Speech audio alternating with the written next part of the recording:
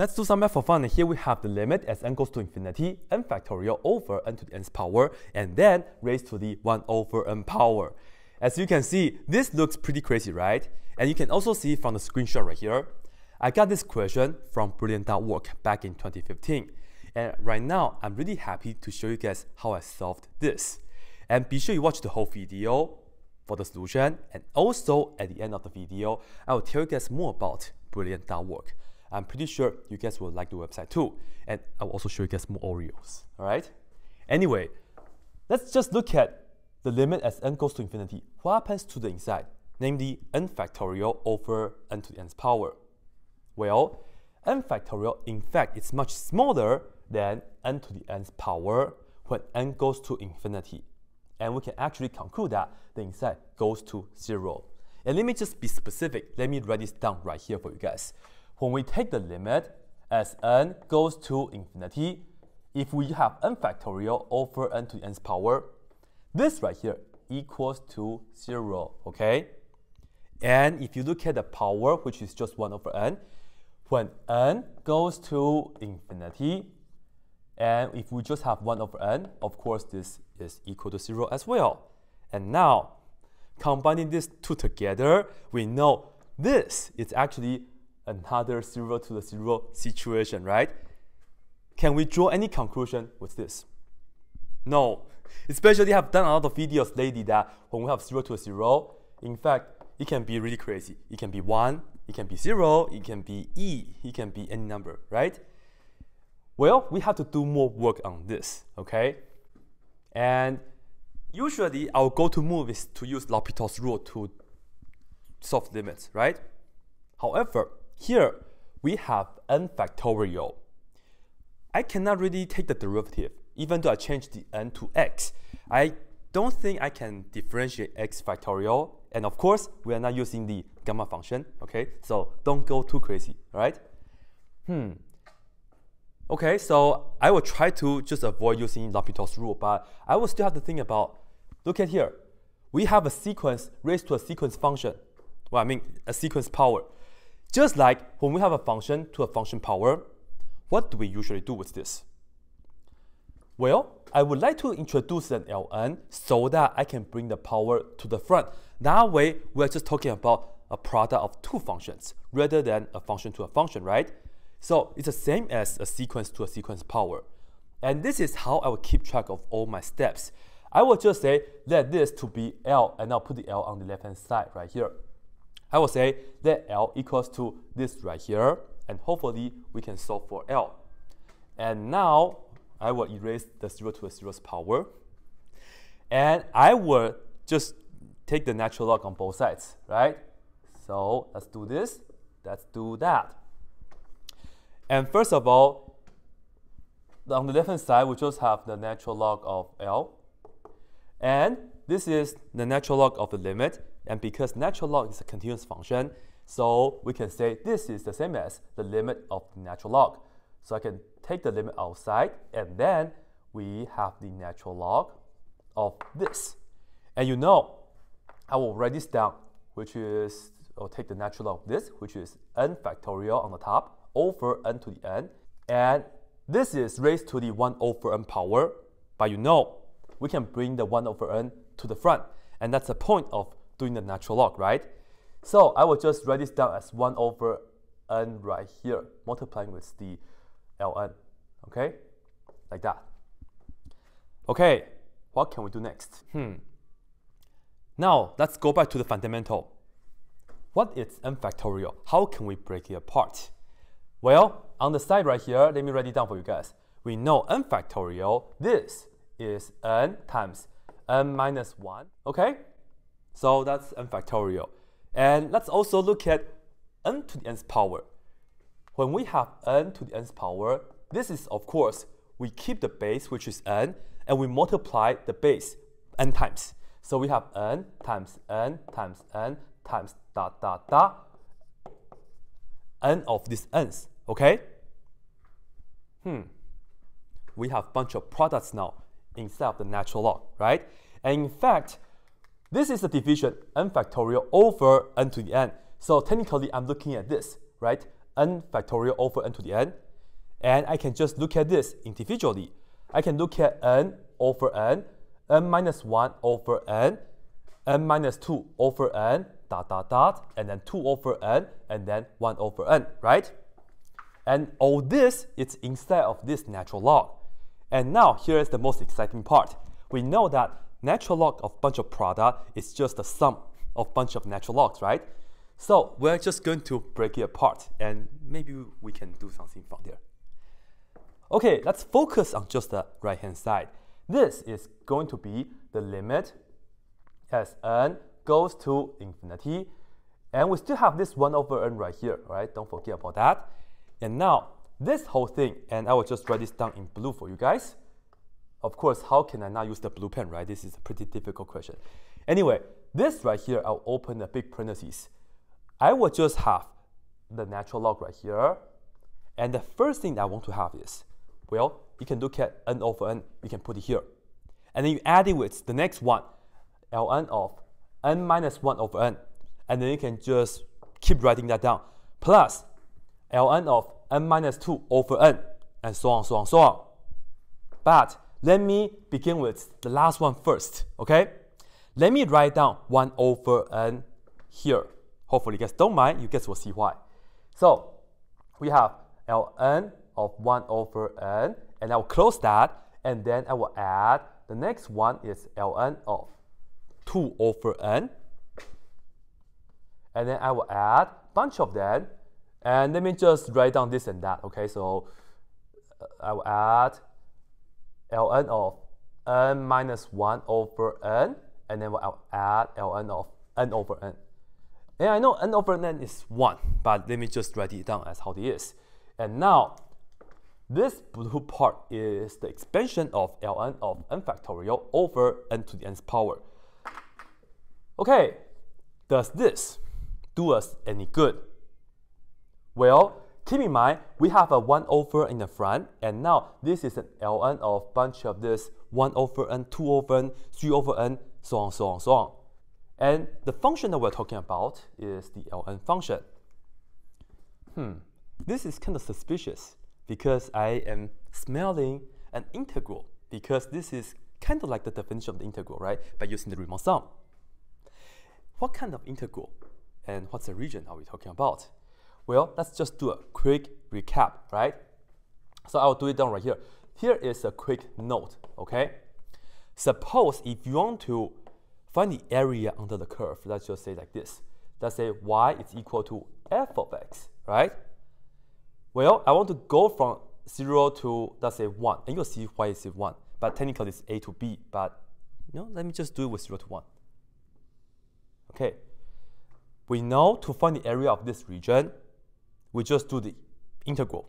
But prior to integral, what do? We have to do a bunch of rectangles, right? And the style of doing the rectangles is that we will cut 0 to 1 into n pieces. Okay. If I was from 0 to 1 cut into n pieces, how big is each piece? 1 over n, isn't it? So let me just cut 1, 2, just to represent this right here. It's going to be 1 over n, and the next one is going to be 2 over n, and so on, so on, so on. And because I want to cut into n pieces, the second to the last one, this right here, will be n minus 1 over n, and the last one, namely 1, is technically n over n, which is the same as 1. And now, I will just draw the rectangles. So you see, I will have this as my first rectangle, and then this for my second rectangle. I'm using the right-hand rule, okay? And how do we find the area of the rectangles? Well, let's look at the first one. For the area of the first rectangle, it's going to be 1 over n. That's the width of the rectangle. And we multiply by the y value, right? The y value is f, and you plug in 1 over n into the function. So it will be f of 1 over n. Aha! Does this look familiar right here? And of course, we add it with the next one, which is, what's the width of the next rectangle? For this rectangle, keep in mind, the width is still 1 over n. So let's put that down. But what's the y value now? The y value is when x is equal to 2 over n. You plug into here, right? So to get the y value, into the function. So it will be f of 2 over n, okay? And then so on, so on, so on. And then, of course, you'll still have 1 over n times f of this right here, n minus 1 over n. And lastly, hopefully it fits right here, it will be still plus 1 over n times f of n over n, right? So just like that. And now, this expression, it's a sum of the areas of n rectangles under this curve, right? Well, if you want to get the area of this region from here to here, what do you have to do? You take the limit as n goes to infinity so that you can make the rectangles as small as possible, and that will give you the whole area, right? So now, the area from 0 to 1 under this curve is going to be, you take the limit as n goes to infinity of this expression, isn't it? Well, this is exactly what we have if you take the time to distribute the 1 over n into each every part, right? Well, how can we calculate this the fancier way? You know, this is nothing but just the integral from 0 to 1 of whatever this function is, which is just f of x dx. That will be it. And that's the idea. Now, how can we deal with this? This is now nothing but just an integral question. This is actually the same as saying the integral from 0 to 1, because once again, we have 1 over n, same as this. And you know it's from 0 to 1. It's because you started at 0, you end with 1. The whole interval is just 0 to 1 of the function, and then of course you attach the dx. What is our function? ln, ln, ln, of course, right? So this right here represents the area, well, bounded in between the x-axis and also the ln x curve, right? So this right here is just the integral from 0 to 1 of ln x dx. And now I will show you guys the graph for ln x. I will do it right here for you guys.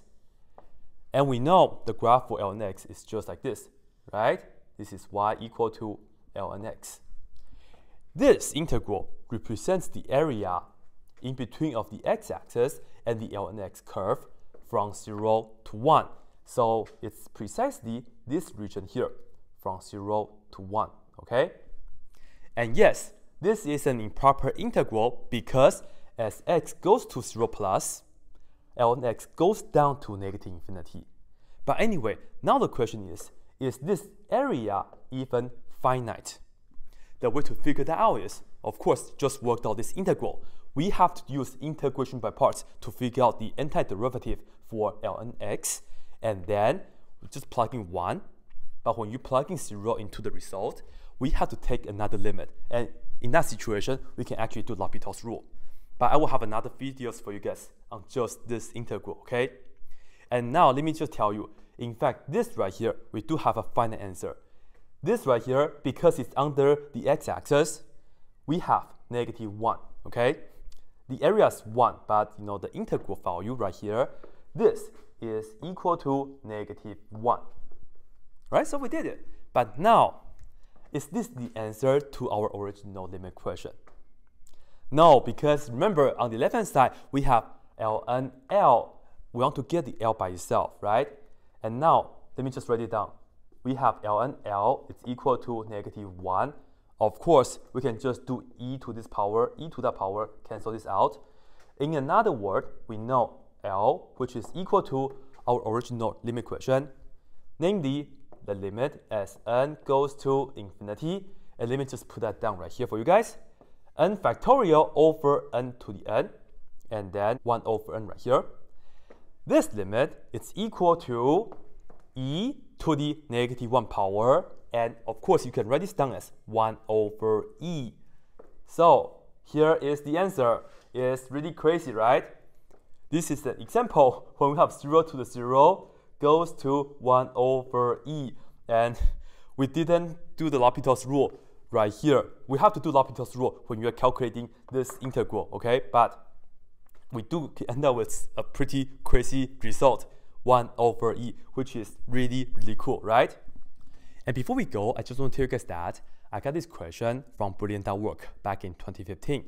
I've been going to the website now to do math for fun for many years, and if you like to solve interesting math problems, then you also like Brilliant.work.